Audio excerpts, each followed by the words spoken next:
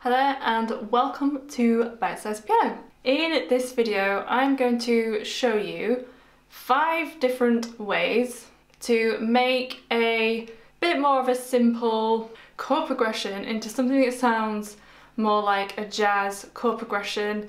It's going to make it sound more colourful, more interesting, and a little bit more sophisticated as well. You can pick and choose which ones you want to incorporate into your chord progressions to make them sound just a bit more interesting. We're going to take a very simple chord progression, just taking the typical 1, 4, 5, 6 chords, the diatonic chords. If you don't know what they are, you need to go watch the video of links below, which explains all of that in full detail. So A minor, G major, C major, F major. So that's the chord progression we're starting with. So basically this is what you call a reharmonization or a reharm. So taking a basic chord progression and adding things to it, changing it up a little bit. So the basic, very basic structure of the chord progression is the same, but it has all these more interesting elements to it as well. Let's go in and I will show you step by step how I'm going to change that chord progression you just heard into something a lot more interesting. So we're going to start off with the most used diatonic chords in music. Picking the 1, 4, 5, 6th chord from the C major scale. 1, so A minor, I'm just playing fifths with my left hand, G major, C major, and F major. So you'll probably notice that I'm playing all of those in root position. In 5 steps, we are going to turn this chord progression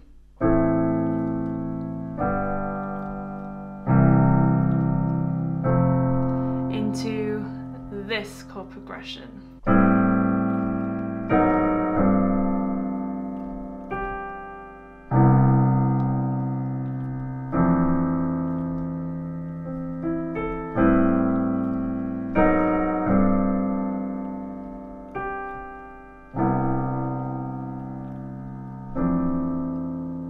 So the first thing I'm going to do is mix up the inversions of those chords, not changing any of the notes yet, but it will start to sound a little bit different as we add a new element.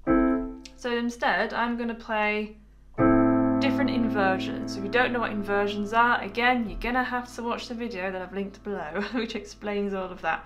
Basically, it means just playing those notes in a different order.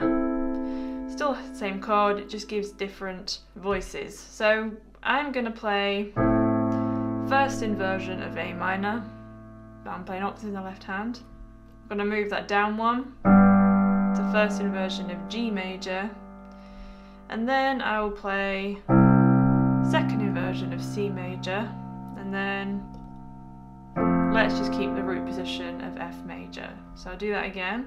So being the top note, G being the top note, E being the top note, and then C being the top note. Those top voices may change, so we have a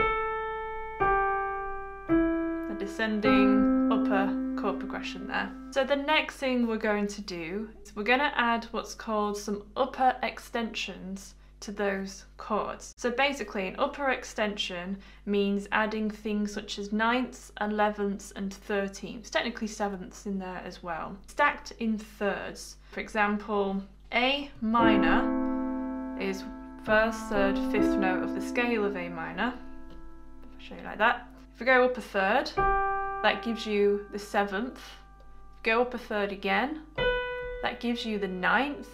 If you go up a third again, that gives you the 11th. If you go up a third again, that gives you a 13th. So playing around with like 9ths, 11ths and 13ths, which means it's the top notes of those chords, is going to start adding more colour and interest. I'm going to add a 9th extension. So 1, 2, 3, 4, 5, 6, 7, 8, 9. This would be the 9th note, obviously, which is the next note up from an octave scale of A minor. So we have, and then I'm just going to move that down 1 So some of these chords you might feel don't work, but we're going to go with it. And then I'm going to come down here. I'm going to keep this the same. I'm going to add a 13 in the F major chord.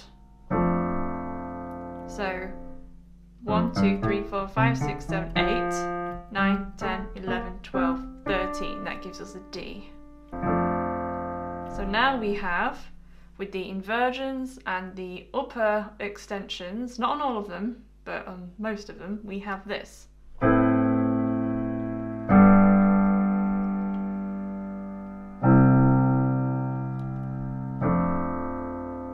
So already it's starting to sound a bit more interesting, a bit more colourful. So now what I'm going to do is I'm going to play, or mostly play, in sevenths in my left hand. So we're going to play, instead of octaves, this might be better for some of you because it's obviously slightly less of a stretch. So we have A and G, move that down.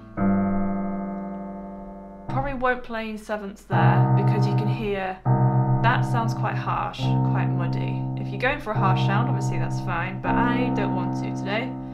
And then up here I'm going to play sevenths as well, so F and E. So now, adding all of that, we have so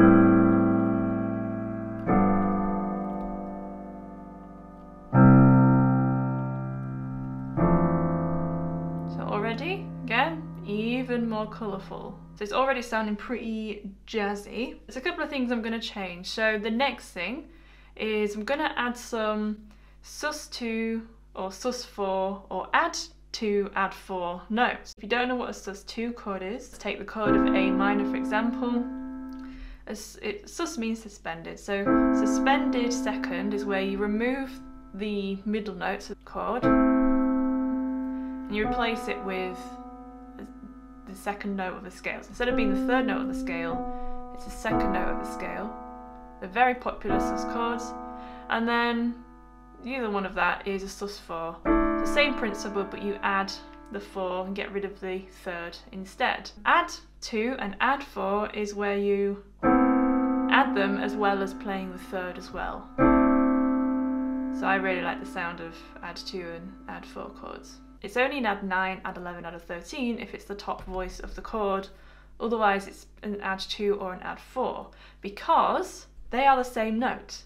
So if we take the scale, the second note of A minor is a B, as is the 9th note. Obviously it's an octave higher. 1, 2, 3, 4, 5, 6, 7, 8, 9. The B's.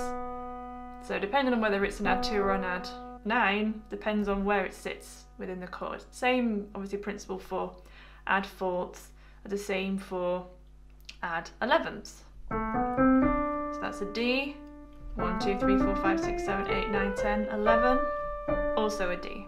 Let's experiment with some sus2, sus4, add 2, add 4 chords. So again, I'm not going to add one to every single chord. You don't have to add everything in there. You can pick and choose depending on what flavour you like the sound of.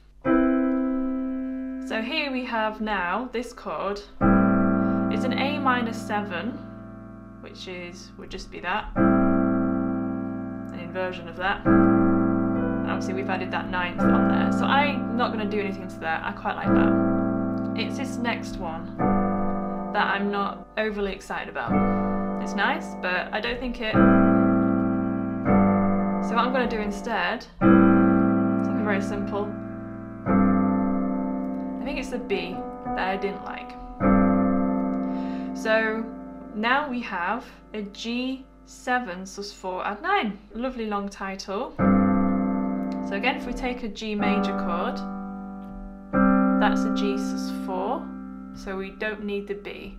So we are playing, that's the G, that's the 9th part, one note up from G, and then we're playing the 7th part in the left hand. So it's a G7 sus4 add 9. So now we have, And the next chord was the C chord. So I'm going to make this, instead of it just being a plain C chord, I'm going to add the 7th in there, but not there, because again, I think it's too low and sounds too muddy. I'm going to add it here instead. So I'm going to swap the C for a B, and I'm going to add a 2, like that. So C major is this, add the 2nd note is that. So that again, that chord is, so you get the C major 7 out to 2 effect, without it sounding too muddy. So far then we have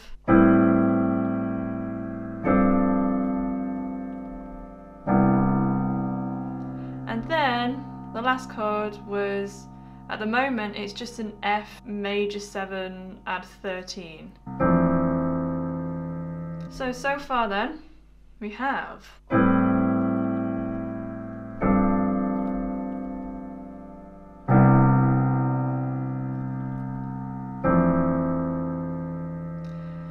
So there's one more main thing I'm going to do, which is to add a chromatic passing note slash chord, or just adding passing notes or melodic notes. So what I'm going to do is I'm going to add a chromatic passing chord between probably just 2 of the chords. And the one that makes sense is between the first 2 chords, because we have an A type chord to a G chord. So the chromatic note in between there will be the G sharp. So what I'm going to do, so from the very first chord, so at A minor 7 and 9, I'm literally going to move everything down by a semitone, like that. So yeah, moving chromatically is a really jazzy, effective thing to do in jazz harmony into my G7 sus4 and 9 chord. So we have then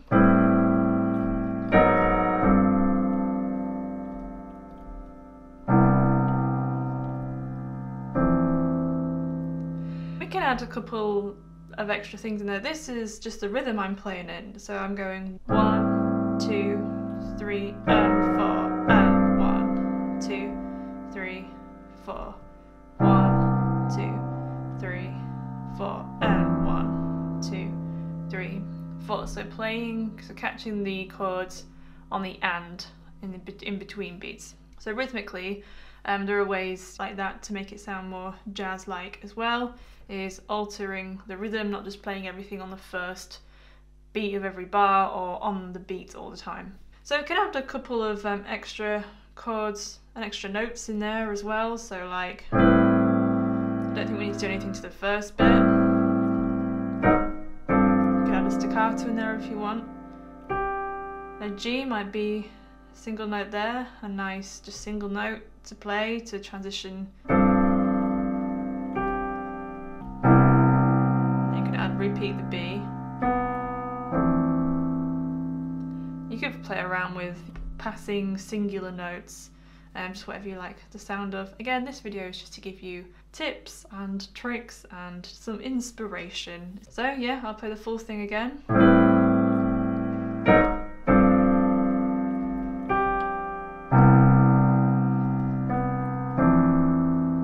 You could do like a lead up. So that's just an inversion of the A minor chord that we're about to play.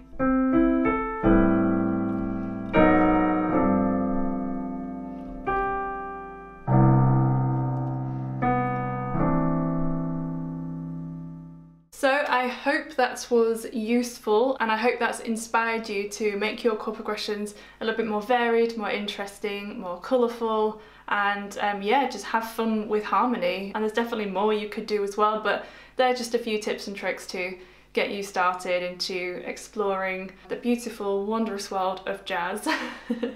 So I hope you enjoyed that, and I look forward to seeing you in my next tutorial. Bye bye! So that's the end of the video. I hope you enjoyed it and that it's useful. If you'd like to leave a piano tutorial request, you need to click on this video, which takes you through to my official request space. You do need to be subscribed. All requests are noted and considered. So I look forward to seeing you over there.